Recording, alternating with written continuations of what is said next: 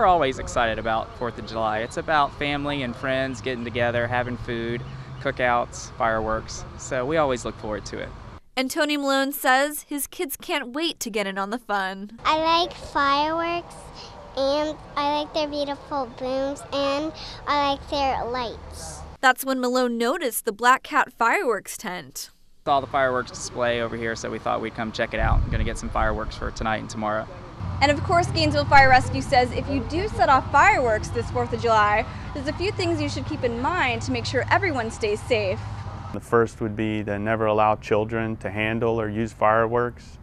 You would always want to use fireworks outdoors in a clear area on flat ground, away from buildings, cars, spectators, and any vegetation, so you don't start an unwanted fire. Gainesville Fire Rescue says they discourage residents from setting off their own fireworks show and instead urge people to attend professional displays.